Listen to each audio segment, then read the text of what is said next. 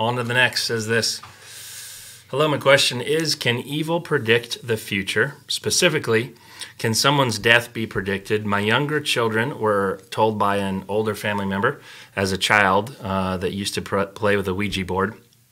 They were told how old he would be and what would be involved in his death. I'm looking for verses to read with my kids to show what God says, and obviously to stay away from that stuff. So on this subject, what's going on here, Pastor Steve, and can evil, their definition, predict the future? Okay.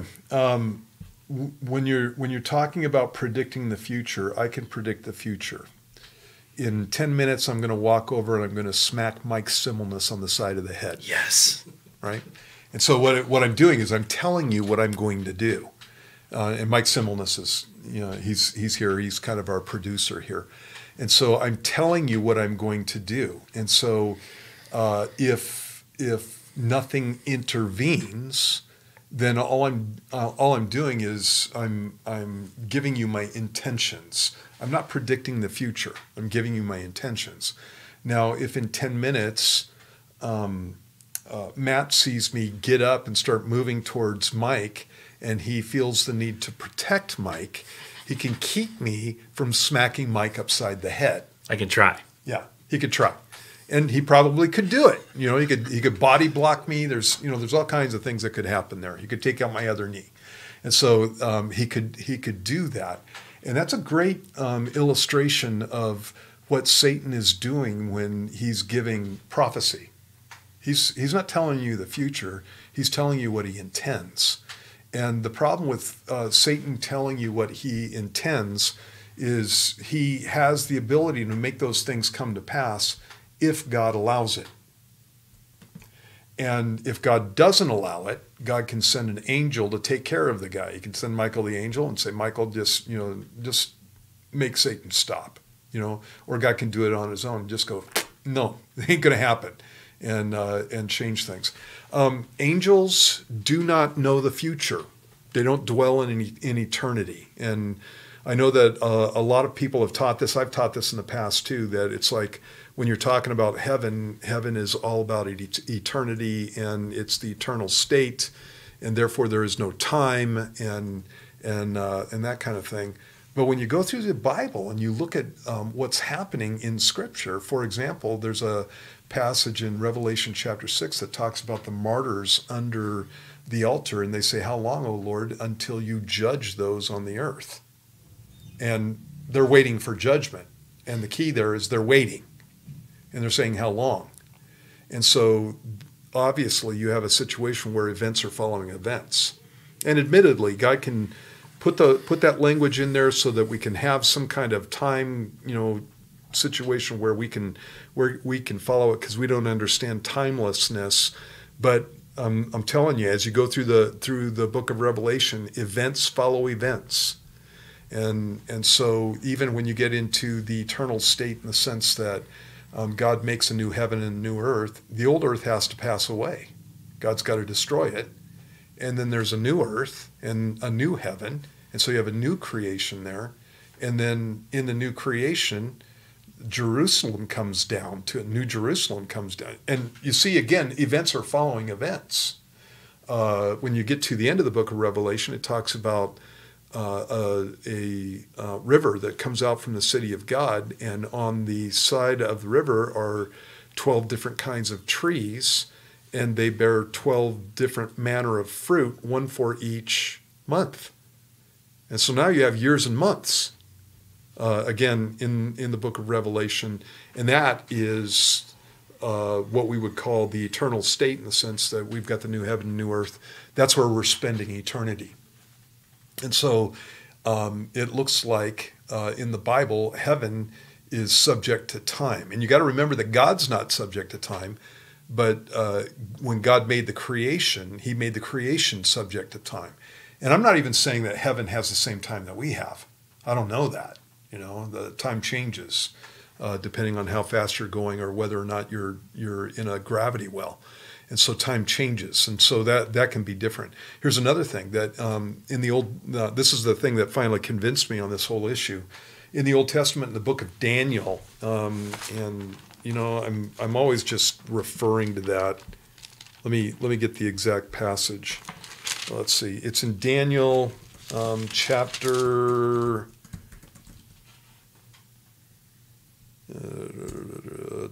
Daniel chapter 10. And in Daniel chapter 10, Daniel is fasting for 3 full weeks, so 21 days, right? And an angel appears to him and tells him that from the beginning of the time that Daniel began to fast, 21 days prior, he was sent as a messenger that was going to answer Daniel's prayer, answer his questions, basically. And he was delayed by somebody called the Prince of Persia. And he fought with the prince of the kingdom of Persia for 21 days. And it was after 21 days that Michael, the archangel, was sent to help him out. And, obviously from that, you could tell that the Prince of Persia is a satanic entity. He's a demon. He's a fallen angel that's in charge of, that is connected with the kingdom of Persia. And what that's all about is, if you want to be influential as a demon, you need to be where the influences are. And the influences at this time were out of Persia. And so influences at our time are out of D.C. and Olympia. And so this is why we're to pray for our government officials, because Satan jumps in those kinds of areas. In any case, the angel comes to Daniel after 21 days and says, I was delayed.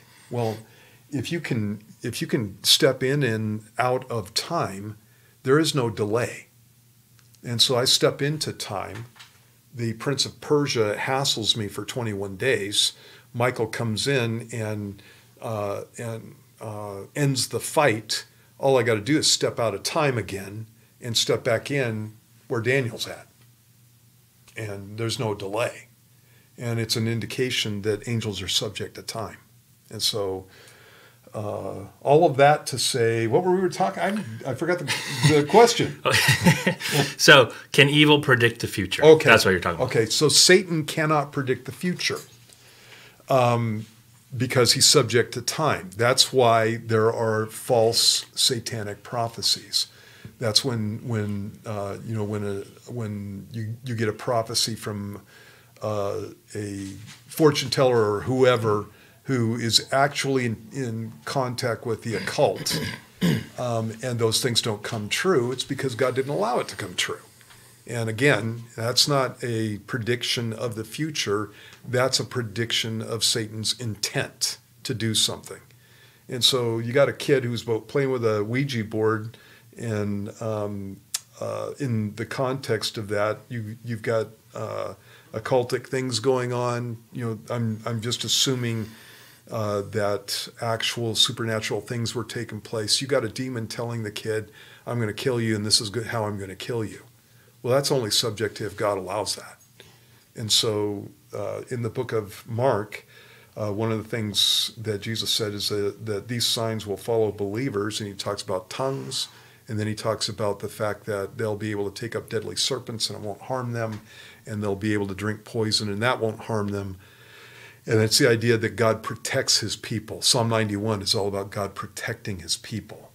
And so if I had a kid that had that said to him, I'd say, buddy, that's just Satan trying to scare you, and we're going to ask for God's protection. And Satan can't touch you if God doesn't want him to. And I would take him to passages that speak to that. Psalm 91 is a great one. As far as just occultic stuff, here's a great passage on staying away from this stuff. It says, this is in Isaiah 8, verse 19. It says, when they say to you, seek those who are mediums and wizards who whisper and mutter, should not a people seek their God? Should they seek the dead on behalf of the living? To the law and to the testimony, if they do not speak according to this word, it's because there is no light in them. They will pass through it hard-pressed and hungry, and it shall happen when they are hungry that they will be enraged and curse their king and their God and look upward. Then they will look to the earth and see trouble and darkness, gloom of anguish, and they will be driven into darkness. And that is a passage warning against going to prognosticators and mediums. What was those verses? That's Isaiah 8:19 through 22. Isaiah 8:19 through 22. And so the reason that people seek after mediums is so that they can get in contact with the spirit world. Many times and when they're going to wizards, wizards are diviners in the sense that they're fortune tellers. They're trying to foretell the future. And what God says is you don't go there. Because what's going to, if they're not speaking according to what the Word of God has to say, it's because there's no light in them. And so instead we go to God. God is the only one who can tell the future. And then it goes on and talks about a curse that's going to take place on people who do go to wizards and prognosticators and mediums and that kind of thing. And it says they'll see trouble and darkness, gloom and anguish, and they'll be driven into darkness. And if you've ever known somebody that's gotten full blown into the occult, that's their end. That's what takes place, and it can become a real awful thing. So we're constantly warned about getting involved with the occult. Yeah, so I have a personal story that goes with this. When I used to be in corrections, there was a kid who committed a heinous murder. He's 16 years old. Just very quickly, when I was walking by his cell, he had the Law of Thelema written on his cell wall. I got in conversation with him. Long story short, his story to me was he was playing, not a believer, just a kid messing around with the occult, wanting power and seeing some of the stuff behind the occult. So he's playing at the Ouija board, and the Ouija board tells him and his friend that they're going to kill somebody. The next day is when that happened. Mm-hmm. And so the whole culture we have with the occult, with witch shows and zombie shows and all that stuff, there's this whole drive, and it's on front. My friend sent me a picture of, he's just checking out the supermarket, and there's a magazine titled Witches. Mm-hmm. And it's like mainstream, not in the back somewhere or in the occult section. It's like what witches are and how you can become one at the supermarket. Yeah. So obviously the Bible warns against that. Obviously it's not this manifestation of a force of evil like in Star Wars or something. There are demons behind these things. Exactly. With that warning, can you explain, since it is coming up to be the Halloween season, we get a lot of questions and you have a lot of people wanting to know, why do we do a harvest party? Because their comments can be, well, if we're not supposed to participate and do any of that stuff and the kids are dressing up in those things, why do we have a harvest party? So since it's coming up on Tuesday, can you just talk a little bit about that? Sure. The earth is the Lord's and all the fullness thereof. And so when I look at the whole issue of Halloween is going to happen whether or not we're involved or not, right? And so, kids are going to go out and do this kind of stuff. And the Bible talks about the fact that we need to come out from among them. That's absolutely true. And we need to not participate in their junk. And so, when I'm looking at the whole issue of Halloween, you can come at this with the attitude that I'm just going to withdraw. And when the little kids come up to my door, and not that they do that this much anymore, but that's because our culture's so twisted. But if they come up to my door and knock on the door and say trick or treat, I just hide in my, I hide in my back room with my lights off, so I don't have to talk to the little kids in Halloween costumes and that kind of stuff. The reason that we do a harvest party is because I'm not willing to let Satan have a day. He doesn't get to have a day. It's not his.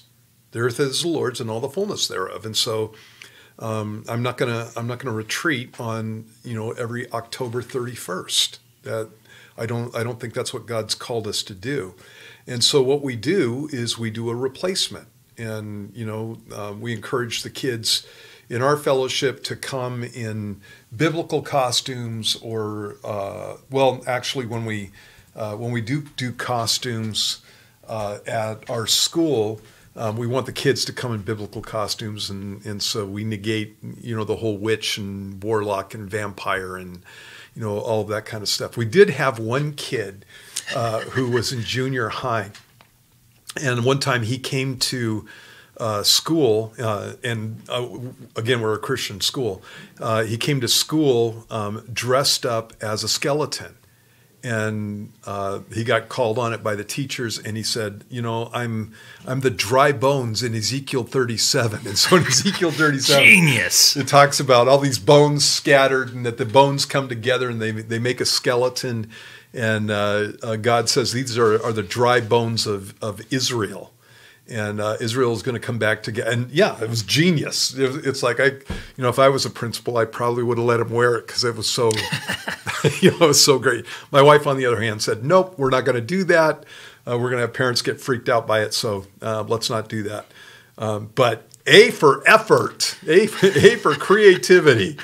On that whole thing. And so I thought that was hilarious. There's a number of things that you could be. You could be John the Baptist's head on a platter, when you there's a lot of stories in the Bible that are pretty interesting.